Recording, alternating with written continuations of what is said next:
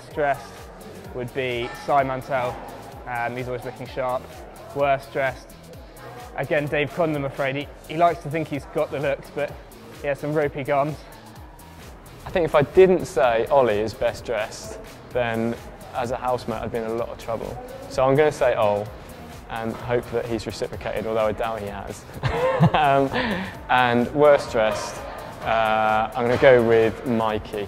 I think Mikey's the worst dressed. What's his sort of fashion choice? Oh, just everything, head to toe. Probably shoes. I think his shoes are probably the worst.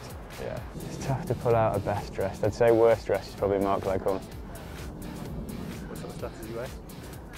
He just wears jeans and trainers quite a lot, which is a fashion faux pas. So, needless, don't need to say anymore.